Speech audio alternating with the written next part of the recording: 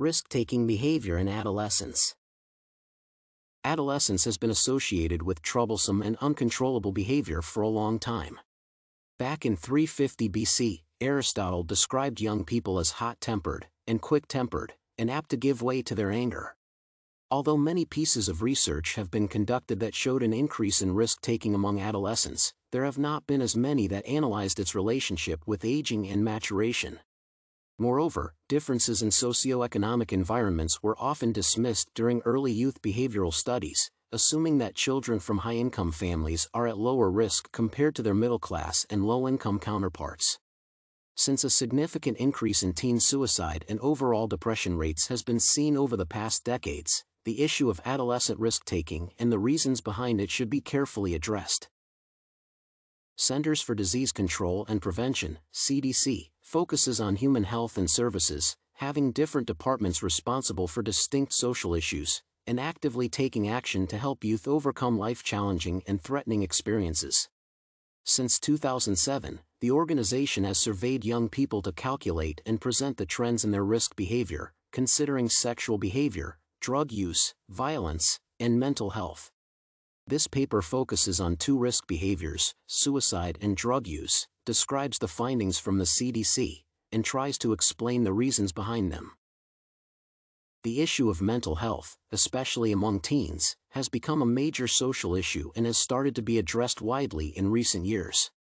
According to Centers for Disease Control and Prevention, the current trend in youth mental well-being is going in the wrong direction, with a significant increase in the number of young people feeling continuously helpless, considering suicide, and getting injured in a suicide attempt. The report also emphasizes that these tendencies can result in and are associated with being bullied, using high-risk substances, and having unprotected sex. In an attempt to unfold the issue, Steinberg approached risk behavioral tendencies from a neuroscience perspective that connects risk-taking with different brain activities and changes. His study discovered and confirmed that there is a positive relationship between impulsive behavior and maturation.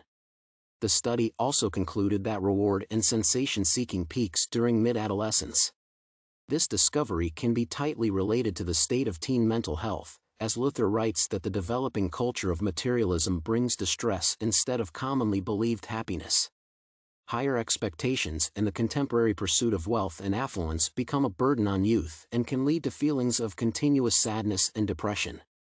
In turn, this results in suicide planning and ideation increase among adolescent communities. Deriving from the developing mental health problem, the issue of drug use remains and requires attention. Although the number of young people using high-risk substances and injecting illegal ones is decreasing, work on education and use prevention must continue. The report also states that substance use during adolescence is related to a wide variety of negative outcomes, such as STDs, including HIV. Similar to increasing mental health and depression rates, the problem of drug use, such as cocaine, inhalants, heroin, methamphetamines, hallucinogens, or ecstasy, can be related to the reward-seeking and impulsive behavior among teens. Luthar also writes that substance use is more common among adolescents from wealthier communities compared to their low-income counterparts. The developing socioeconomic environments affect young populations, both mentally and financially. Steinberg claims that changes in dopamine that play a critical role in the brain's reward circuitry during adolescence increase the need for external stimulation. High-risk substance use, being connected to the unpleasant trend in depression and feelings of helplessness, becomes a short-term solution to the youth's long-lasting problem. Moreover, as Americans have far more luxuries than they had in the 1950s, the improved state of society's wealth provides more opportunities for adolescents to access and purchase high-risk substances.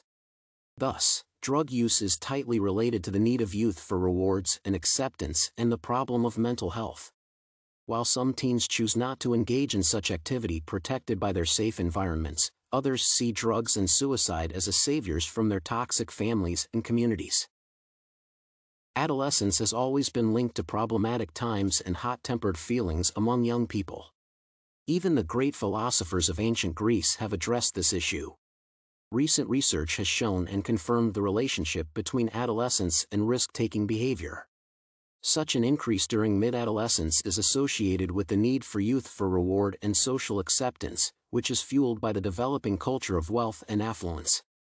Despite the decreasing trend in high-risk substance use and injection, the problem remains and requires careful attention.